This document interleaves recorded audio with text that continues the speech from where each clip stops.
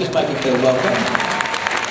3.5 years of age now, agility champion Obay, truly driven. I think this at the time was one of the youngest agility champions we've ever had. Still only 3.5 years of age, this dog. Nicola's represented Great Britain on a number of occasions, both in the World Championships and the Europeans. Very experienced competitor. Just listen and watch Nicola. It's all about communication, as I keep saying. Nicola has to communicate what she wants the dog to do, where she wants it to go. She can't touch it.